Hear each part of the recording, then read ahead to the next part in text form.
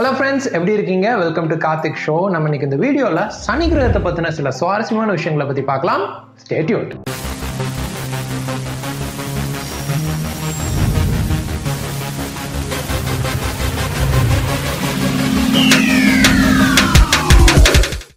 Welcome back. நம்ம சூரிய குடும்பத்திலேயே வியாழனுக்கு அடுத்தபடியா ரெண்டாவது பெரிய கிரகமா இருக்கிறது சனி கிரகம் தான். அது எவ்வளவு பெருசுன்னு பார்த்துட்டீங்கன்னா நம்ம பூமி மாதிரி 764 பூமியை கொண்டு போய் சனி கிரகத்துல அடைக்கலாம். அவ்வளவு பெருசு. அப்புறம் சனி கிரகத்தோட அகலம் பார்த்துட்டீங்கன்னா 1,20,000 கிலோமீட்டர்ஸ் இருக்கும். அது பூமியை காட்டிலையும் 10 மடங்கு அதிகம். சனி கிரகம் சூரியனை சுத்தி வரும்போது தன்னோட சுற்றுப்பாதையை பொறுத்து சூரியன்ல இருந்து 135 கோடி கிலோமீட்டர்ஸ்ல இருந்து 149 கோடி கிலோமீட்டர்ஸ் தொலைவில் இருக்கும். அப்புறம் சனி கிரகத்தோட நார்த் போல், அதாவது வட துருவத்திலிருந்து பார்த்தா ஒரு பெரிய புயல் இருக்கிறத கண்டுபிடிச்சிருக்காங்க. அது எவ்வளவு பெருசுன்னா அதோட அகலம் 32,000 கிலோமீட்டர்ஸ் இருக்கும்னா அதுல இருக்கிற காற்று மணிக்கு 320 கிலோமீட்டர்ஸ் வேகத்துல இருக்கும் அப்படின்னு கண்டுபிடிச்சிருக்காங்க. இதுல என்ன சுவாரஸ்யமான விஷயம்னா அந்த புயல் மேல இருந்து பார்க்கும்போது ஒரு ஹெக்ஸகன் ஷேப்ல, அதாவது ஒரு 6 கோண வடிவுல இருக்கும்னு சொல்றாங்க. அது ஏன் 6 கோண வடிவுல இருக்கு அப்படிங்கிறது விஞ்ஞானிகளுக்கு இன்னும் ஒரு மர்மமா தான் இருக்கு. சனி கிரகத்தை ஒரு கேஸ் ஜெயண்ட் அப்படின்னு சொல்லுவாங்க. அதாவது அது முற்றிலுமா வாயுக்களால ஆனதுங்கிறதா அதுக்கு அர்த்தம். அதுலயும் ஹைட்ரஜன், ஹீலியன் அப்படிங்கிற வாயுக்கள் தான் அதிகமா இருக்கும். இதனால சனி கிரகத்தோட மேல் பரப்பு திடமான நிலம் இருக்காது. ஒருவேளை நம்ம சனி கிரகம் போனோம்னா நம்ம சனி கிரகத்து மேல நம்மளால நிக்க கூட முடியாது. ஆனா ஒரு தியரி பிரகாரம் சனி கிரகத்தோட மையத்துல திடமான நிலம் இருக்கும் அப்படின்னு சொல்றாங்க. ஆனா அது எந்த அளவு பெருசு அப்படிங்கிறது இன்னும் கண்டுபிடிக்கப்படவில்லை. நம்ம சூரிய குடும்பத்திலே அடர்த்தி ரொம்பவும் கம்மியான கிரகமும் சனி கிரகம் தான். அதோட அடர்த்தி பார்த்துட்டீங்கன்னா தண்ணீரை விடவே கம்மியா இருக்கும். ஒருவேளை சனி கிரகத்தை கொண்டு போய் போடுற அளவுக்கு பெரிய கடலை கண்டுபிடிச்சாங்கன்னா அந்த கடல்ல கொண்டு போய் சனி கிரகத்தை போட்டா அது முங்காது, மேல மிதங்கத்தான் செய்யும். அந்த அளவுக்கு அதோட அடர்த்தி கம்மி. நம்ம சூரிய குடும்பத்திலேயே அதிக நிலவுகள் கொண்ட கிரகமும் சனி கிரகம் தான். சனி கிரகத்துக்கு மொத்தம் 62 நிலவுகள் இருக்கிறதா கண்டுபிடிச்சிருக்காங்க. அதுல இன்னும் 9 நிலவுக்கு பேர் வைக்கவே இல்லை. டைட்டன் அப்படிங்கிற நிலவு தான் சனி கிரகத்திலே இருக்கிற பெரிய நிலவு. அது பார்த்துட்டீங்கன்னா மெர்க்குரி, புளூட்டோ கிரகத்தோடவே பெருசா இருக்கும்னு கண்டுபிடிச்சிருக்காங்க. அதுக்கப்புறம் மைமாஸ் அப்படிங்கிற ஒரு நிலவு தான் சனி கிரகத்திலே இருக்கிற சின்ன நிலவு. சொல்ல போனா அதுதான் நம்ம சூரிய குடும்பத்திலேயே ரொம்ப சின்ன புவியியல் மாற்றம் கொண்ட ஒரு பொருளா கண்டுபிடிச்சிருக்காங்க. அதுக்கப்புறம் இந்த டைட்டன் நிலவுல நம்ம பூமி மாதிரியே மலைகள், பாலைவனங்கள், நதிப்படுக்கைகள் கொண்ட நிலப்பரப்பு இருக்கிறதா கண்டுபிடிச்சிருக்காங்க.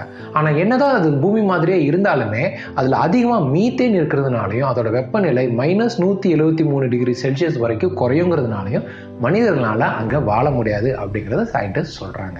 அதுக்கப்புறம் நம்ம சூரிய குடும்பத்தில் இருக்கிற எல்லா நிலவுகள் விட டைட்டனோட வளிமண்டலம் தான் ரொம்ப அடர்த்தி அதிகமா இருக்கும் அப்படிங்கறத சயின்டிஸ்ட் சொல்றாங்க. அதுக்கப்புறம் அதோட மேல் பரப்புல இருக்கிற ஹைட்ரஜனோட லெவல் மாறிட்டே இருக்கிறதா சொல்றாங்க. ஒருவேளை அதை கன்ஃபார்ம் பண்ணிட்டாங்கன்னா அதோட மாற்றத்துக்கு காரணம் இந்த டைட்டன் நிலவுல இருக்கிற ஏதோ ஒரு உயிரினங்களா தான் இருக்கும் அப்படிங்கறத சயின்டிஸ்ட் ஸ்ட்ராங்கா சொல்றாங்க. அதை கன்ஃபார்ம் பண்றதுக்காக 2026ல நாசா டிராகன் ஃபிளை அப்படிங்கிற ஒரு ஸ்பேஸ் கிராஃப்டை டைட்டனுக்கு அனுப்ப போறாங்க. அதுக்கப்புறம் சனி கிரகத்தில் இருக்கிற எல்லா நிலவுகளை விட என்சிலாடஸ் அப்படிங்கிற நிலவு தான் ரொம்ப பிரகாசமா இருக்கிறதாகவும் நம்ம சூரிய குடும்பத்திலே அது ஒண்ணுனாலதான் 100% சூரிய வெளிச்சத்தை பிரதிபலிக்கிற சக்தி இருக்கிறதாகவும் கண்டுபிடிச்சிருக்காங்க. அதோட மேல் பரப்பு முழுவதும் பனிக்கட்டியால் ஆனதாகவும் அதுல டெம்பரேச்சர் -201 டிகிரி செல்சியஸ் வரைக்கும் குறையும். ஆனா அதோட தென்துருவம், அதாவது சவுத் போல பார்த்துட்டீங்கன்னா அந்த அளவுக்கு குளிர்ச்சி இருக்காது. சொல்ல போனா அங்க வெப்பம் அதிகமா இருக்கும். அதுக்கப்புறம் அங்கிருந்து நீராவிகள் விண்வெளிக்கு வெளிப்படுறதாகவும் கண்டுபிடிச்சிருக்காங்க. இந்த மாதிரி வெப்பநிலையும் குளிர்ந்த நிலையும் மாறி அங்க இருக்கிறதுனால அங்க உயிரினங்கள் இருக்க வாய்ப்பு இருக்கு அப்படிங்கறதே சயின்டிஸ்ட் சொல்றாங்க. சனி கிரகம்னு சொன்னாலே நமக்கு டக்கு ஞாபகத்துக்கு வருது அதை சுத்தி இருக்கிற அழகிய வளையங்கள். அந்த வளையங்கள் முற்றிலுமா பனிக்கட்டிகள், தூசுகள், பாறைகளால ஆனது. அதுல இருக்க அந்த பாறைகள் சின்ன சின்ன துகள் அளவுல இருந்து பெரிய மலை அளவு கலந்து இருக்கும். அந்த வளையங்களை 7 வகையா பிரிச்சிருக்காங்க. அந்த வளையத்தோட அகலம் பார்த்துட்டீங்கன்னா நம்ம பூமி மாதிரி 4 பூமிக்கு சமம். ஆனா இதுவே அந்த வளையத்தோட திக்னஸ், அதாவது அடர்த்தி பார்த்துட்டீங்கன்னா 1 கிலோமீட்டர் தான் இருக்கும். அந்த அளவுக்கு ரொம்ப சன்னமானதுதான் சனி கிரகத்தை சுத்தி இருக்கிற இந்த வளையங்கள். அதுக்கப்புறம் இந்த வளையங்களுக்கு நடுவில் பார்த்துட்டீங்கன்னா இடைவேளைகள் இருக்கும். அதுக்கு காரணம் பேன் அப்படின்னு சொல்லப்படுற ஒரு வால்நட் வடிவத்தில் இருக்கிற நிலம் தான். அதுக்கப்புறம் எப்படி இந்த சனி கிரகத்தில் இருக்கிற வளையங்கள் சீரான வடிவத்தில் இருக்கு அப்படின்னு நம்ம யோசிச்சோம்னா அதுக்கு காரணம் அதை சுத்தி இருக்கிற ஷெப்பர்டிங் மூன்ஸ் அப்படிங்கிறது தான். இந்த நிலவுகள் என்ன பண்ணும்னா தன்னோட புவியீர்ப்பு சக்தினால அந்த வளையங்களோட வடிவத்தை சீரா வச்சுக்க உதவுது. அதுக்கப்புறம் சனி கிரகம் தண்ணியை ஒரு தடவை சுத்துறதுக்கு நம்ம பூமி கணக்குப்படி 10 மணி நேரம் 31 நிமிஷம் எடுத்துக்கும். அவ்வளவு வேகமா அது சுத்திரும். ஆனா இதுவே சூரியனை ஒரு தடவை சுத்தி வர்றதுக்கு நம்ம பூமி கணக்கு பிரகாரம் 29 வருஷம் எடுத்து. பண்டைய கிரேக்க மற்றும் ரொமானிய நாகரிகம் தொட்டே இந்த சனி கிரகத்தை பத்தி தெரிஞ்சிருந்தாங்க. ஆனா 1610 தான் கெலிலியோ கெலிலி அப்படிங்கிறவரு டெலஸ்கோப் மூலமா சனி கிரகத்தை இன்னும் தெளிவா கண்டுபிடிச்சாரு. அதுக்கப்புறம் பல வருஷம் கழிச்சு கியோவானி காசினி, கிறிஸ்டினா ஹைஜென்ஸ் அப்படிங்கிற சயின்டிஸ்ட் சனி கிரகத்தை பத்தி இன்னும் டீட்டெயிலா கண்டுபிடிச்சு அதுல இருக்கிற வளையங்களையும் அவங்க தான் கண்டுபிடிச்சாங்க.